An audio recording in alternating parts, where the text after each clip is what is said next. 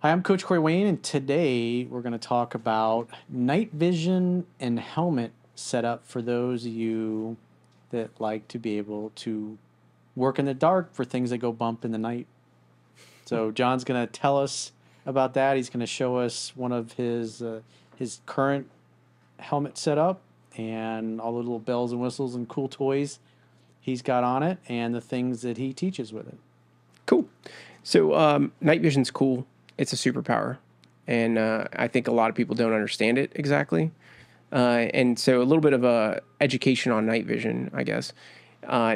Light comes in through one side, right? The light photons, the little particles of light, those come in through one side, and they go through a certain amount of channels and plates, and they actually get multiplied to an extent, and then become projected onto something called a phosphor screen. And that phosphor screen is what you look at and see in the dark. So it's a misconception that these are digital. They're actually analog. So you're not actually looking at a screen, like a TV screen with like pixels. You're looking at a phosphor screen, which is analog, and it's just you're looking at light. So if I held these up to the light when they're off, you could actually see through them to an extent. It's very dim because they're not activated by power. So once you power them, that's when they're pulling light in. They're actually multiplying it and letting you see in the dark. It's kind of cool.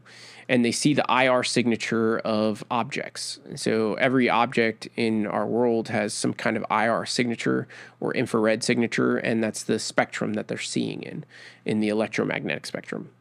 So night vision used to be a boutique, or maybe not boutique, but it used to be a very niche thing where a lot of guys didn't have access to it. It was very expensive and still is very expensive. But it is something that more people understand now and more people are using on a regular basis. So I see night vision being used by civilians for like hunting and pest control and like hunting hogs and coyotes and stuff like that. Also for training and navigation through the darkness. Astronomers have been using them for stargazing and things like that for a long time. And now we're seeing more law enforcement agencies are starting to use them domestically to see in the dark and do operationally, do surveillance and stuff like that they have to do for their jobs, depending on what they're doing. And the military's been using them for decades. And because it gave us an upper hand on a lot of things that we were doing against our adversaries, depending on where they were and what their technological advancements were.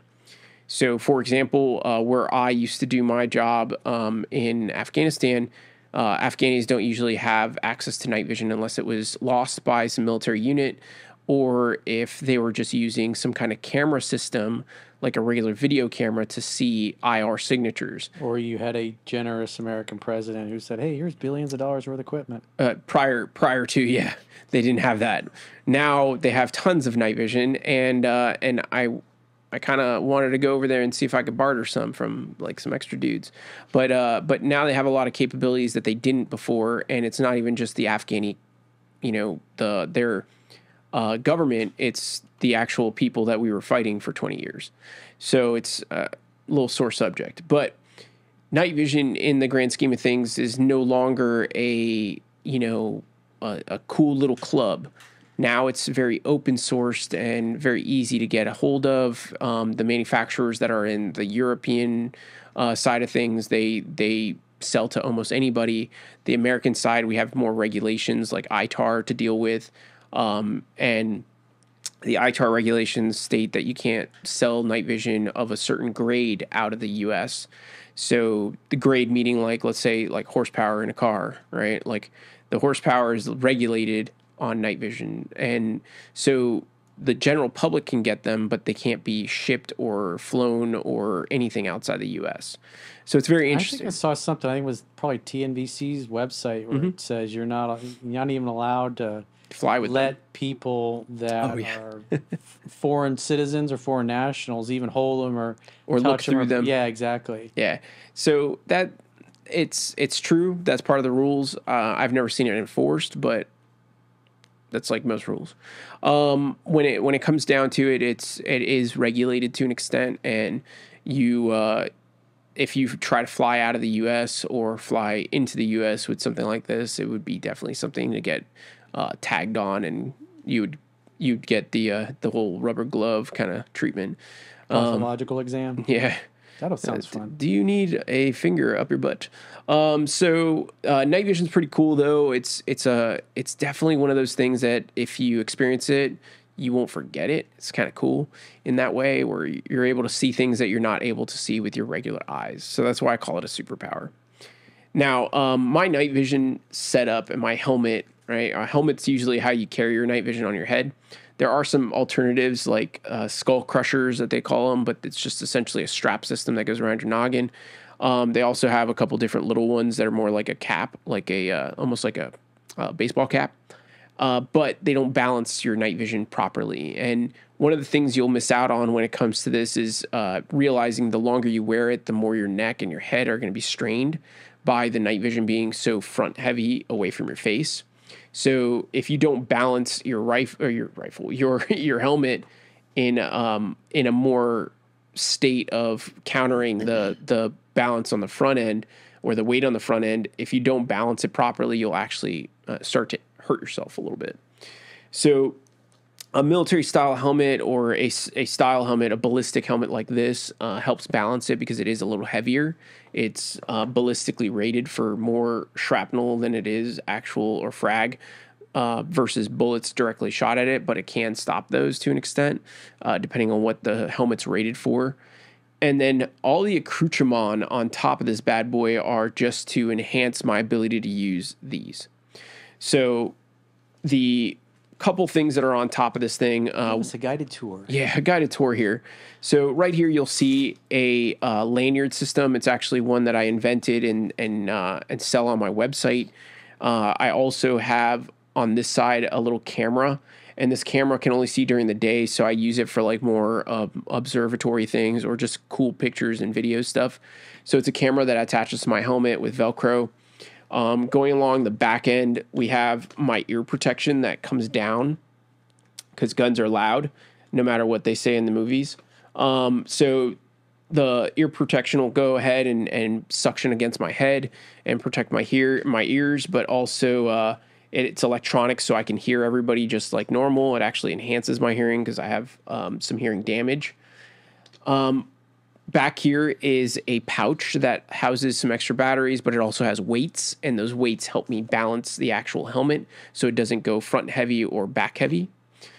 And then on top is a strobe system that I'll use for utilizing for helicopter use in IR or invisible or in different spectrums so that I can be used or I can be seen by birds up higher up because I do play with helicopters every once in a while.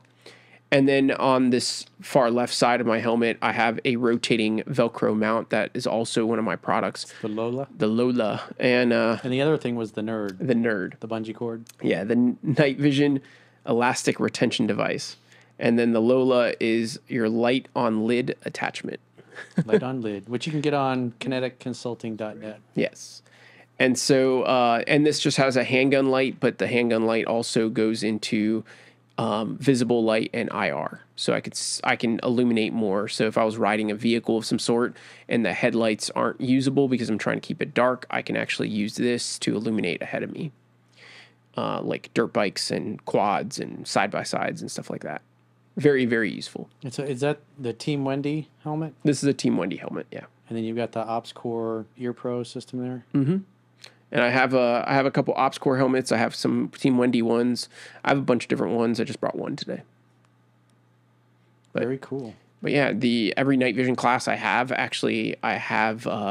night vision rentals that you can rent and borrow some for the night essentially and use them for a class and learn more about them and see if it's even something you want to dive into, because night vision can be very expensive depending on what you get into. It can go from $3,000 or $4,000 all the way to $15,000 or even more, $40,000 for some stuff. So is it the Anvis ones? Those are the quads, the GPNVGs.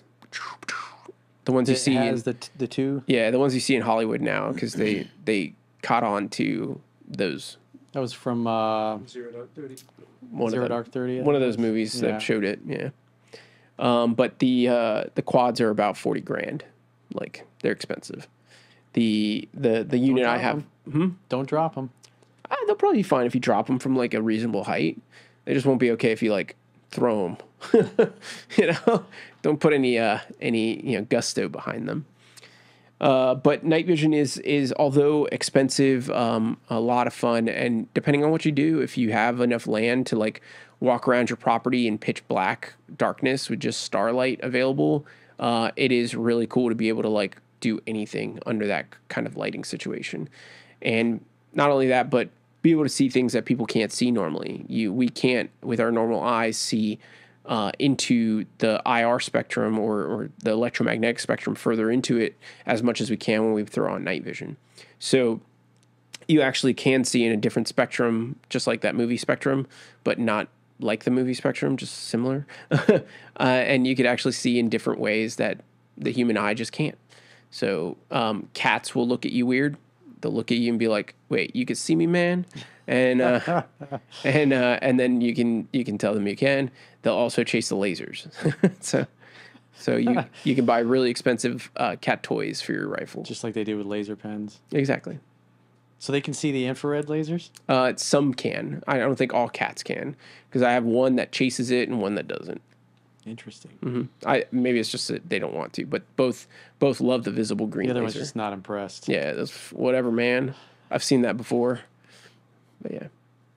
Cool. And so what type of classes do you teach with night vision, and who are the students? Who's the ideal student that should sign up? So I have a couple different classes. I have my Night Vision 1 class, which is a basic level of learn how night vision works and go through the process of finding its limitations, because everybody's night vision will be slightly different horsepowered or specs, and those specs will give you different limitations that we'll find out in class.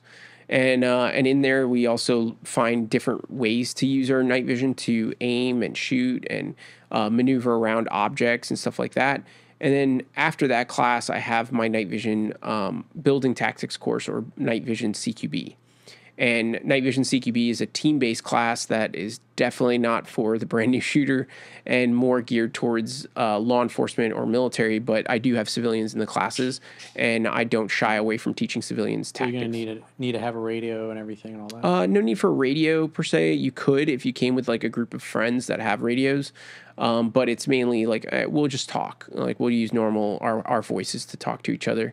But there's no need to do a lot of talking in the way that I teach CQB. A lot of it's body language, and a lot of it's weapon-based communication or laser-based communication. So it's kind of cool. Cool. Same thing, the classes are on the website. Yeah, yeah. So if you guys want to sign up for, which I highly encourage you to, one of John's night vision classes, go to kineticconsulting.net and follow the prompts. And obviously, if you got a class you would like him to host, or you want to host a class, a private class, same process that we did the last time.